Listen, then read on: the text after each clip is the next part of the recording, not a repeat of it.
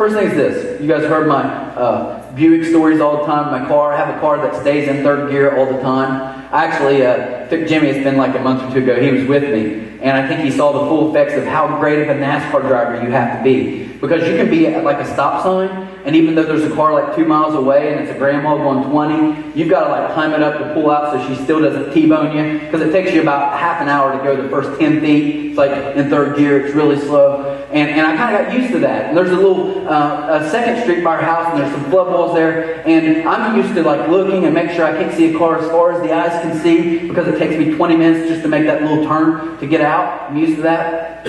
Not too long ago, I was with I switched vehicles with my wife. I actually dropped her off.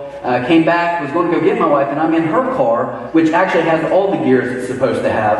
And I can tell you guys, I'm used to when you get to that stop sign, you hammer. I mean, you go pedal to the metal, because if you don't, you're going to die. So you're used to that. So I have the kids with me, and I'm not really paying attention. I'm used to that stop signs, just flooring it. I'm talking to them, boom, stomped it. Almost hit the flood wall, And I'm like freaking out. Tegan's like, do it again, do it again. Like, no. And I'll give you a thought here. We can even kind of make this kind of our closing thought. Change perspective. I'm wondering if God isn't kind of saying to us as God's people, you know what? Man, He's done some amazing things in our church in the last few years, and people who've been part of it, especially from the beginning, go, man, it is really amazing what God's done, where we're at. It's all glory to God. But I wonder if God doesn't say, what about in 2012 you stomp it? Because you don't realize the power I have. In 2012, I want you to stomp it. Because you haven't even came close to realizing what I can do. That's my prayer, that we as a group of people would come together and say, you know what, God, we're asking you to do above anything, above our imaginations, what we could even think of. Because we know you have the power.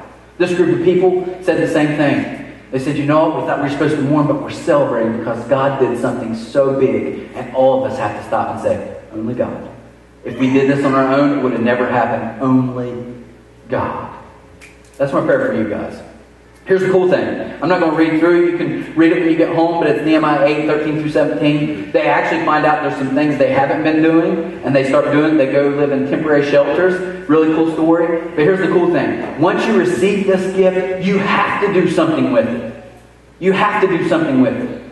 That's kind of the last thought I want to give you, is we have to do something. We received this amazing gift. We have to do something.